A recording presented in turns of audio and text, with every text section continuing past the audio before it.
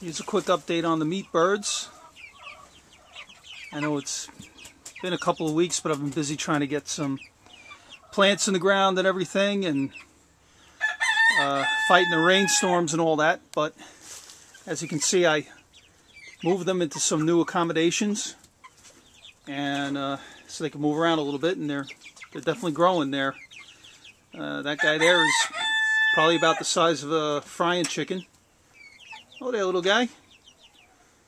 Oh, yeah. See, now about now they're getting really big, and they can just pretty much walk around a few steps, and then they lay down and rest. And you can see their poop machines. I've been throwing shavings and some fresh hay on there down in the bed every day, but I just can't keep up. So I'll tell you, by the time they're ready to go, you're just about tired of raising these things, and then you don't feel like eating one after a couple weeks after you do the deed. But you can see there's, for size comparison, there's one of our barred rock hens.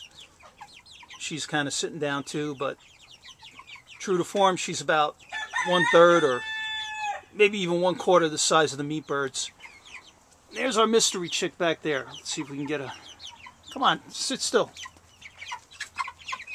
I have no idea what kind of chicken that is. I haven't really looked, but if anybody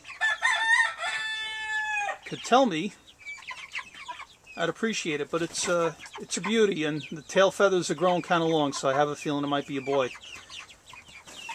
At which point, I don't know, I'm going to have to figure out what to do, because I can't have Soupy and another rooster. One is enough. They're eating about 2 of these trays per day of grower finisher feed, and it's adding up to about 2 bags a week now, so it's starting to get pretty expensive, and they're going to have to finish up, size up a bit, so I can take care of them and get a good yield for the money.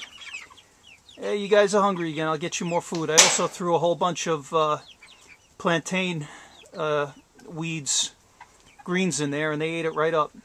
And I also throw some grass clippings in there after I cut the grass, and they take care of it all. They're figuring it out. So that's it. Hoping to get back with you next week. Take care, everybody. Bye.